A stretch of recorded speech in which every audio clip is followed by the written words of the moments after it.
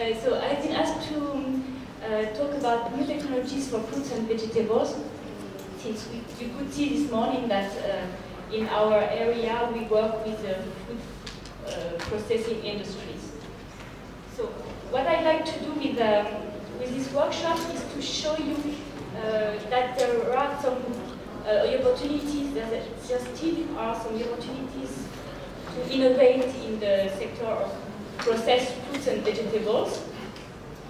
And I will try to show you in which way we could work together, on which topic we could work together. And at the end of the workshop, I think the discussion, we can start discussion to see if you have ideas of collaboration, and it can be a base for the workshop of tomorrow regarding KBBE topics.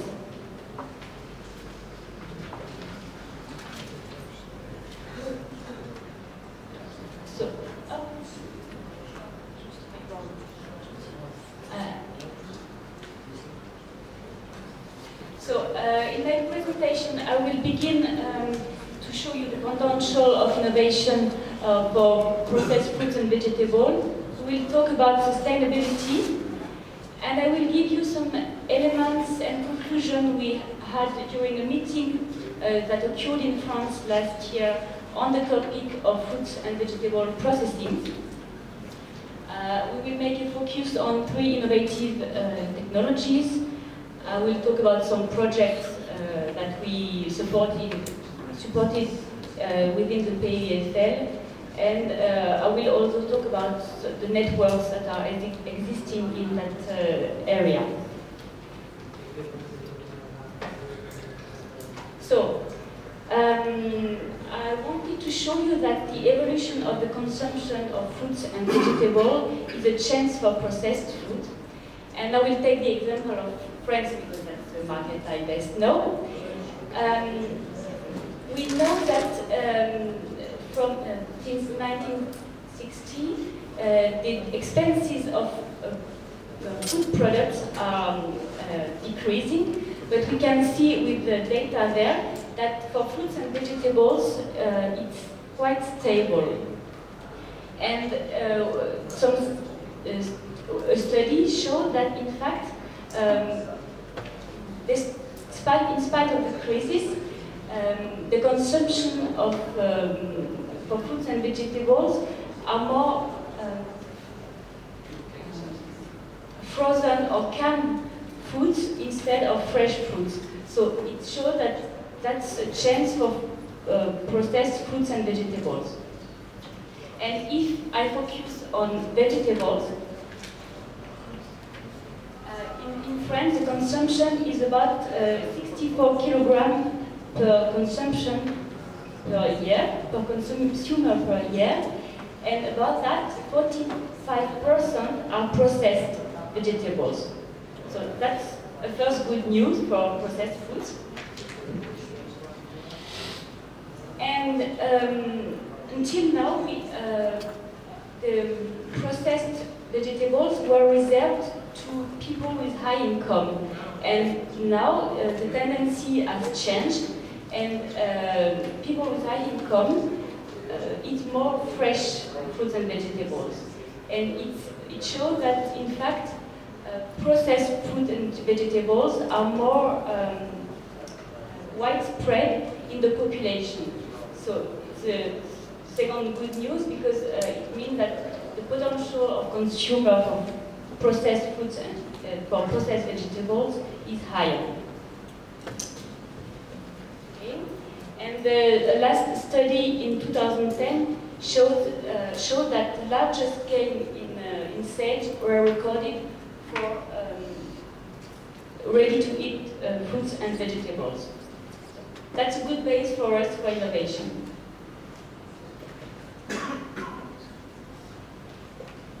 Now let's talk about sustainability. Sustainability is the key word of this peak meeting this time, and regarding processes, we know that all the processes that are developed now answer to the three main topics of sustainability: economic, social, environmental. And in fact, a good thing is that this is supported from funding instances. For example, the KBBE opened a call and a topic on sustainability. It is a topic 2.5 on environmental impact on the total food chain. But maybe it is something we can discuss tomorrow morning if we want to build a project together. And also in France, the National Research Agency opened a call, which is called ALID, which thematic is sustainable food systems. So we can found some funds to build such projects in sustainability. And sustainability was also the main topic of a symposium that occurred last year in France. It was organized by the INRA, which topic was fruit and veg processing. So it seemed for me that it was interesting to give you some elements and some conclusion we had during this meeting. So I will give you the main conclusions. So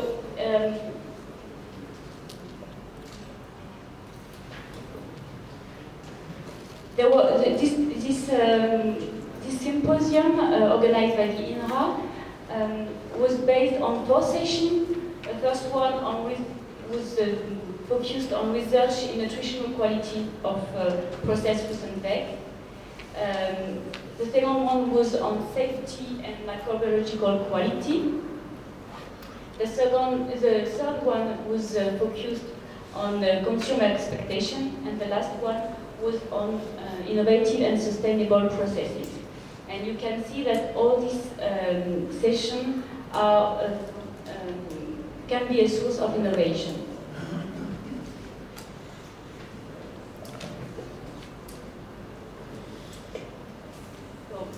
On the session focused on nutritional quality of processed fruit and veg, the conclusion that there was lots of work done to preserve nutrients of processed foods, lots of work done to valorize antioxidant properties, and work done on the modelization approaches of processes impact.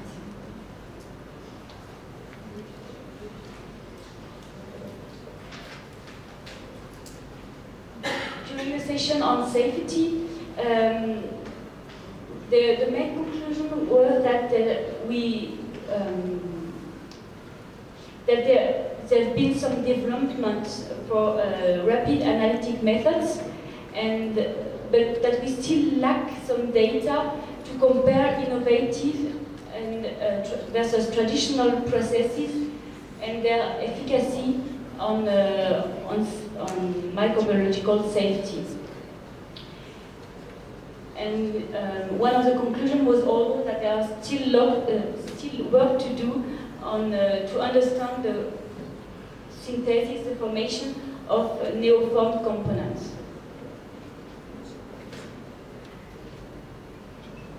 The third session was on consumer expectation, and there, surprisingly, there were few projects presented, few posters presented. It means that it's not, at the moment, a topic that is widely studied by research center, technical centers, and I think it's a pity because the consumer expectation will lead the market, and it may also be an area in which we could build some projects.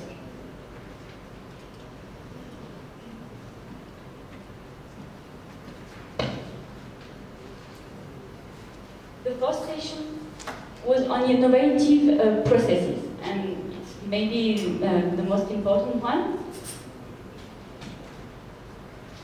So, of course, during this session, the we talked about the best known innovative technologies with, for example, high pressure, atomic heating, and pulse electric fields. I will talk about it afterwards. These technologies are now available at industrial scale, but they still need some development for industrial transfer and also to improve these processes.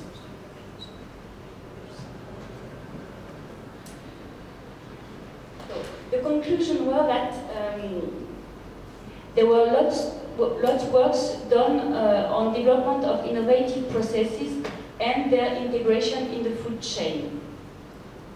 There were works done on the combination of innovative and traditional processes. For example, like using pulse electric field with extraction of juice to improve the extraction yield.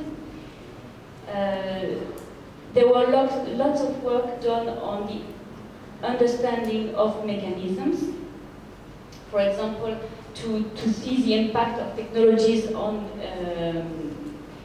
the texture. And there was also studies that were done to determine for which applications each technology is the most efficient. So the objective is to couple application and technology to have the best results.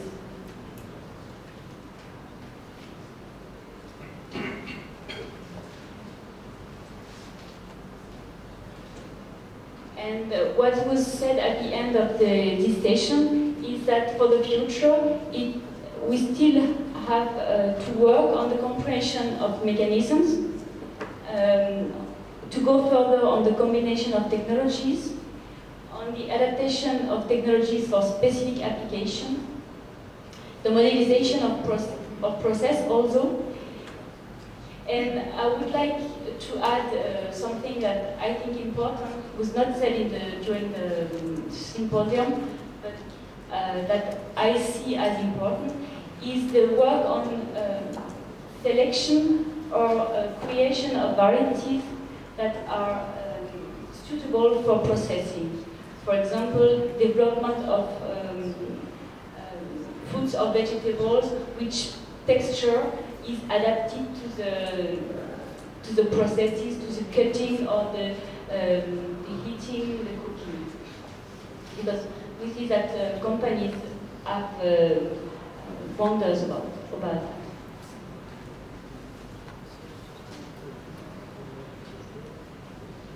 So I will now give some example of three best known innovative technology in the field of processed fruits, to show you that this technology worked for a long time, but there are still some work to do to improve them.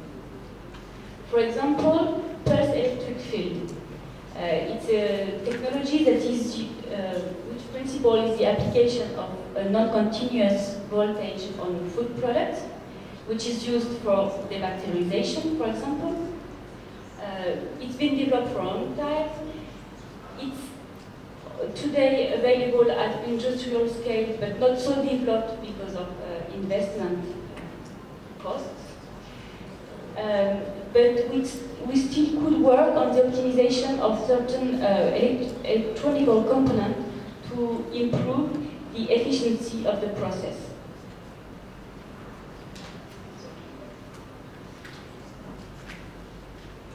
A second innovative technology is high pressure. Its principle is the application of pressure on the product to make some state evolution. And this high pressure technology is also efficient, but this technology can show interest in development of new foods. The technology is well known, but the innovation would be to imagine new food with this technology.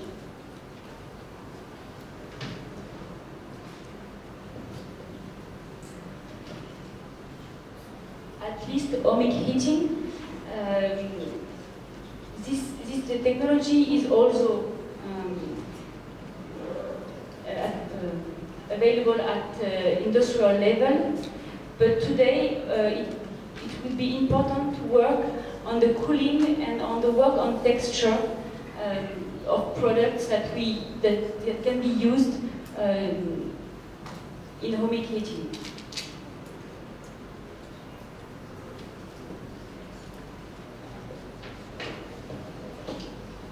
I will now talk about some projects that we supported within the PEIFL on innovative processing.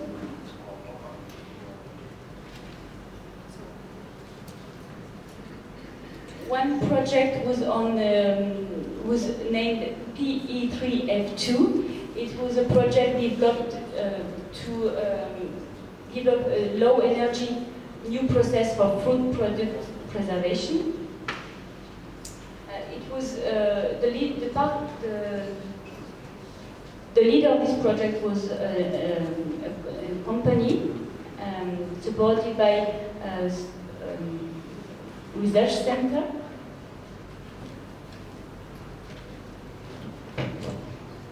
Tampantiox was an academic project which aimed at studying the new processes for preservation of processed food products.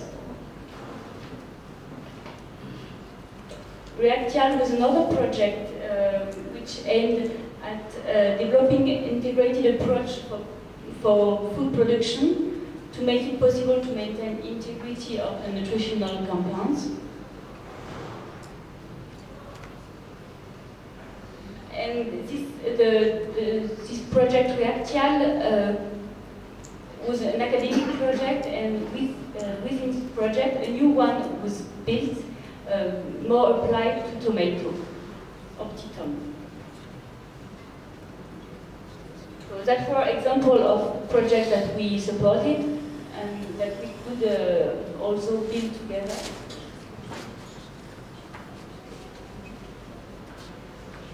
And now I would like to show you some of the actors that we have in around the PEIFL, which are experts in the field of processing. For example, the INRA, the ESA, Montpellier Supagro, Polytech Montpellier, the CIRAD, and research, the University of Avignon, the CTCPA, and also Alimentec. All those actors can be actors of projects within the processed food area. And to finish, I wanted to talk to you about some network on the topics that exist at European level or at French level.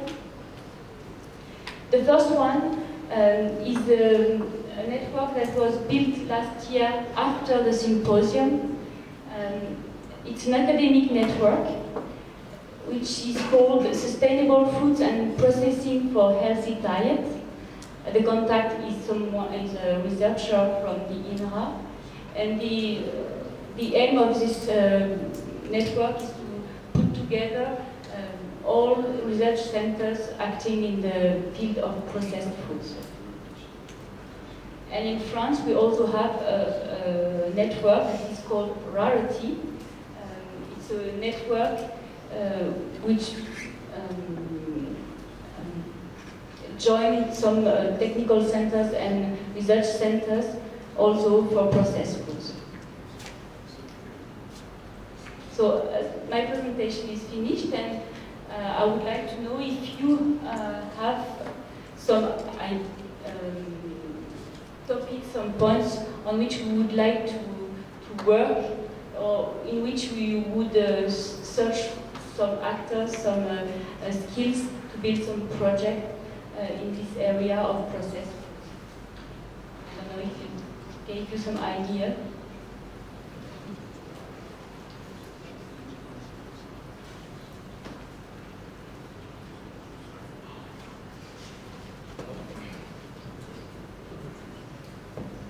Hello?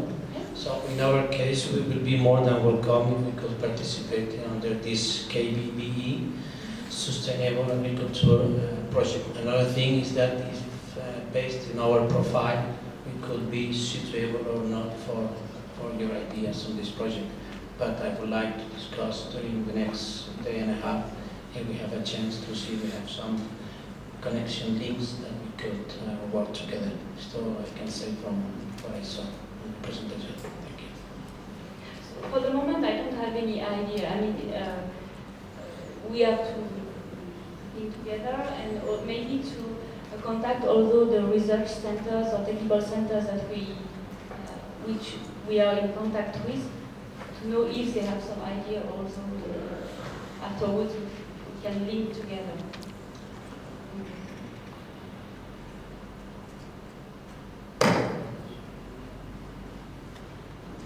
Okay, so if you don't have a question. Thank you.